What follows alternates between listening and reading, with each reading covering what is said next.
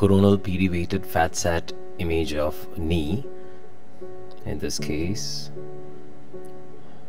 we concentrate on the medial meniscus. The posterior horn of the medial meniscus shows a horizontal tear with accompanying intrameniscal fluid signal intensity that is extending outside the margins of the meniscus, as a multiseptated lesion that is impinging or exerting mild mass effect on the medial collateral ligament. This is a meniscal parameniscal cyst. Let's have a look at the sagittal perivated fat sat images.